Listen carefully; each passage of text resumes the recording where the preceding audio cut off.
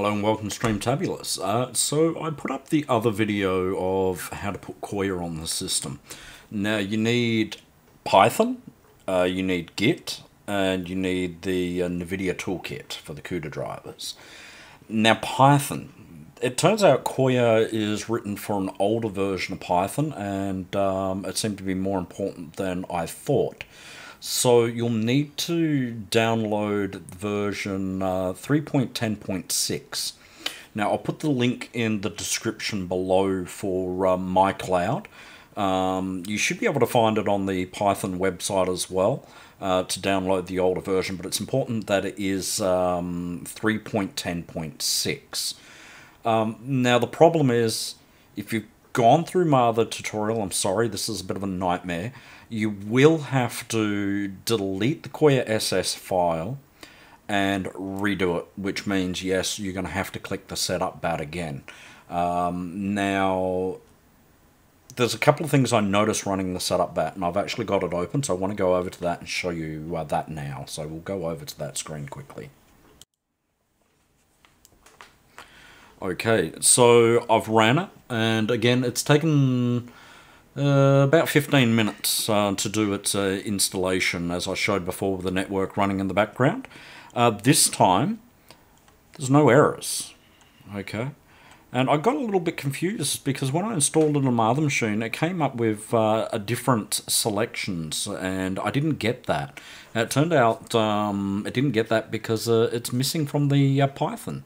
So a couple of things, I'd recommend to do a git pull, and I'll show you that for a moment. We'll just bring up, bring this up. We'll go Kohya SS.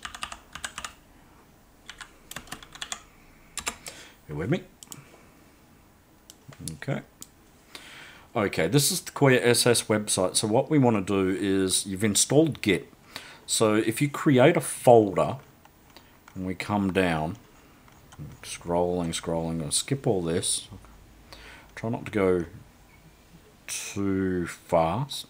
This here, we want to copy that there, but what we want to do is we want to create a folder. So I created this one, right? And then what we want to do in that folder, I'll just create another one here, and I'll just do it in there. Click on the line and type CMD. And then we put the git pull in there, and when we press that, what it's going to do, so you put your, just paste it in there, and then when you press enter, it's going to clone and create that folder. So I'll show that again. We'll delete this folder, okay, we'll go up here, we'll type CMD, enter. That'll open up the command line. We just do the right click on there, which will automatically paste it. We press enter, and it's automatically going to clone that information. So that's the same as the downloading the zip. But the reason this might be different and needed specifically for this one is there may be some files that might actually be missing in that zip that they've got on their page. So you're actually better off pulling it directly off their website. Okay. So I'll just get rid of that. And then we'll come over. So we can see that's there. So this is Kohya SS. It's done itself in a subfolder. That's quite fine. So we can see that there. Now we're just going to say yes, it is this machine that we're running it on. So we're going to go through yes.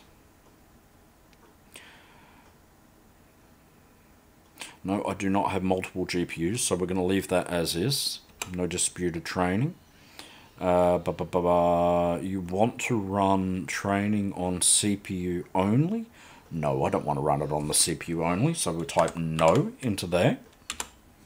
Okay. Do you wish to optimize, I don't know what Dynamo is, so we'll say no to that. No to this. What GPUs should be used for the training of this machine? Well, all of them, definitely all. So they may be case sensitive, so type as you actually see it. Okay. FP16 is the older style. FB16 is the 30 series and up. So we want to arrow down to the FP 16.6, so 166. Okay. And we can press enter on that one. Okay, that's it. Now we're done. That's installed, so we can press cross. But we had those CUDA files, if you remember in the previous video, that we've dropped across. Sorry about that, Partners in Hospital. Okay, so we want to say install those CUDA files, which is option 2 here. Okay. And press that. It's going to go through, and we're done. Okay, now again from there, we want to put in that in browser. So if we come down to the GUI and we just go edit, and we're going to come down to this CMD line where it says Python. We're going to click up against the little who's-a-madoo's there, the little percentage sign. I'm going to put /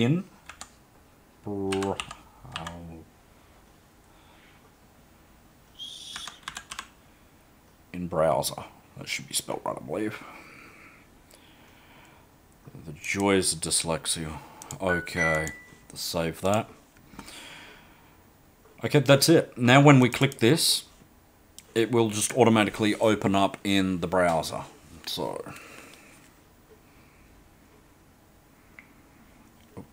get that for a tick. Okay, and we can see here it's opened up. So that's it. So that's the very important part, is it does need the older version of Python. It's unable to use the new version of Python. So if you've seen the previous video and you're running into those headaches, delete the folder and just follow this simple little fix and here. And again, I'll link below for that version of Python. So install Git. You can use that Git pull. I'll just directly link their Git pull address in my link below, so you can just simply do that in that CMD line of the folder and easily do the directory from there. So yeah, let's just flick back across.